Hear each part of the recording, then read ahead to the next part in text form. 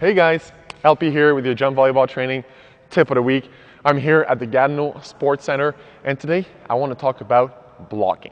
Why blocking? Well, you guys know from seeing my previous videos that I really like blocking. It's such a good feeling when you get up there and you put your hands in front of the ball and you get to slam that ball down when that guy wanted to score a point, right? He was thinking that he was going to score that point and you just went there, put your hands over the net, and boom, denied that point from him. That's an amazing feeling. I loved it when I was a young player, when I was a player on a Canadian national team as well.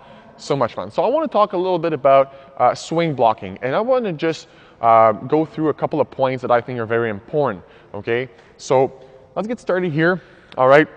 So the one thing you want to do, obviously, you want to be in that starting position, and you can go back and watch one of the videos that I made on starting position when you block, okay? So you're in your starting position, and now I'm going to do my swing block. So my swing block will allow me to cover more distance in a faster time. So I'm going to be here, and the few things you want to do are very simple. The first thing is you want to open up a little bit, okay? And when you open up, you're going to open up your hips. You don't want to go too far, okay? You want to stay just normal, okay? Just follow the opening of your hips. That's going to happen when you make that first step. And then what you're going to do is your second step is going to be very, very large. It's going to be a very long step.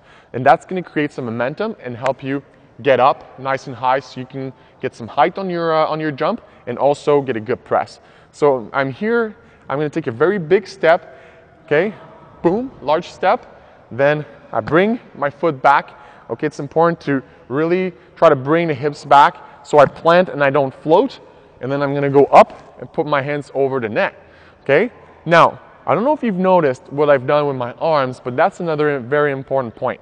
So my arms are here in my ready position. They might be up here nice and high if the pass is good and I'm a middle blocker. But let's say I start with my hands here. When I open and when I'm going to take that very large step, what's going to happen is I don't want to swing with my arms extended, because then I risk hitting someone in the back if I'm going with my teammates as a triple block, or if I'm an outside and my middle is coming. Okay, so I want to keep my elbows bent and just pull my elbows back, okay, as I'm taking that big step and bring them back up, okay? That's also going to create some speed for you and allow you to get up much faster, all right? So now that I've explained to you what it looks like, let's actually go and take a look at what it looks like in real life. All right, so let's look at the block from different angles, starting from the front. What I want you to look at here is the length of that second step. Okay, look at how long it is to help me create that momentum so I can jump and put my hands over the net. And also look at my arms, how they're bent on my backswing. Looking in from the side, what I want you to notice is how the hips open, but not too much. And the other thing is the press, okay? That press happens by contracting the abdominal muscles to help me put the hands over the net and really cut the angles for the attacker.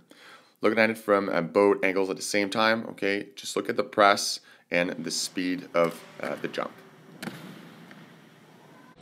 All right, so now you've seen what it looks like, okay, what a swing block looks like. So you can go and start working on that with your teams.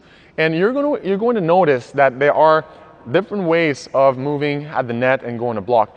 And this is just one more tool you have to show your players and to teach them so that they can react and go and block in different situations.